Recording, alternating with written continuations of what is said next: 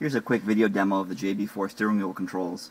This happens to be an N55, but the same controls work for an N54 as well. To get into the system, you're going to press down both the channel and the volume buttons at the same time. You'll see the orange screen comes on here indicating you're in command mode, and you'll notice that now as you press up and down on the volume, you'll go through different menus. The first menu is a map number. That's the easiest one. Map 1 is map 1, map 2 is map 2. You can flip through them here. Map 0 would turn the device off altogether. Be stock tuning. Once you make the selection, you go to the 0 on the speedometer and press the down button to exit the menu system. So we've selected map 1, we've selected map 0, and you can do this on the fly, driving around, etc. There's some more advanced options up here. Menu 1 is for code reading and deleting.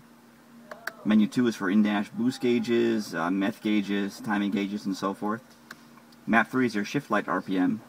You can set that up and down. On the tach here, 6,000 RPM is usually a good shift point. Then up here we've got max, cool, can flap, and some additional modes. Simple as that.